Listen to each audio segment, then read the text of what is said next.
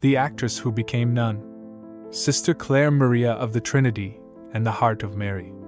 Sister Clare was born on November 14, 1982. She was a very talented young girl who admires to become an actress, and she was into parties and cigarettes until she found Jesus Christ as her only love on a Good Friday of 2000 in Spain. In the summer of 2001, she joined in convent of the Servant Sisters of the Home of the Mother in Spain, where she took the names Sister Clare Maria of the Trinity and the Heart of Mary.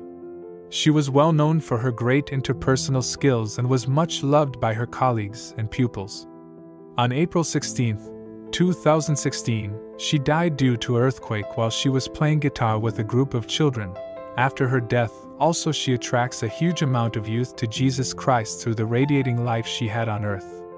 Let's pray for her canonization.